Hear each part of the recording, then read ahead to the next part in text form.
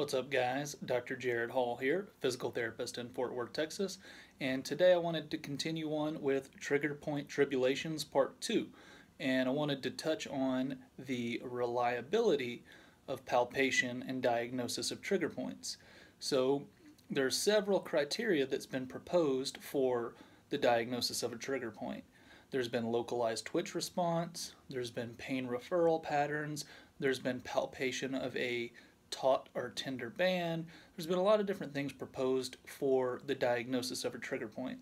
But when we look at blinded inter-rater reliability of one's ability to locate and palpate a trigger point, we see that the systematic reviews show we have a really poor ability to reliably palpate a trigger point when we're blinded to the patient telling us where it hurts or giving us feedback on if it hurts, which kind of calls into question the validity of the existence of the trigger point in general.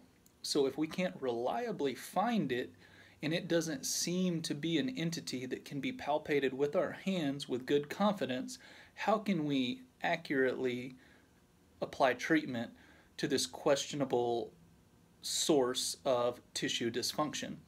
A lot of people aren't familiar with the Fred Wolf study of 1992, where he looked at the reliability of trigger point palpation, and one of the subjects in the study was actually Dr. David Simons, who is one of the originators of the trigger point hypothesis. Then, when we look at subsequent systematic reviews on reliability studies for diagnosis, we see that methods for palpation studies are absolutely atrocious. Participants aren't blinded, and the way that they set up the experiments are really poor because they actually allow patient feedback for pain and kind of prime the therapist on where the trigger point might be or where the side might be, or just go based on a patient report of pain with palpation.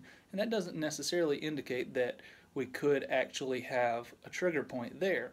So I want to ask you guys to kind of think critically about some of the methods that we go about using to treat these quote-unquote trigger points if I and you and Dr. David Simons and everybody else can't reliably find this magical taut and tight band in a patient's muscle without the patient directly saying, yes, that is my painful area, that is where I hurt. And then that opens up an entire can of worms for determining what actually is the cause of pain. To simply say that it's this possible, mythical, hypothetical 1 millimeter by 1 millimeter dysfunctional neuromuscular junction, it could be a little bit extreme. And there's a lot of other explanations for why somebody might have pain in that area, and none of them are actually really confirmed. We're just throwing out hypotheses at this point.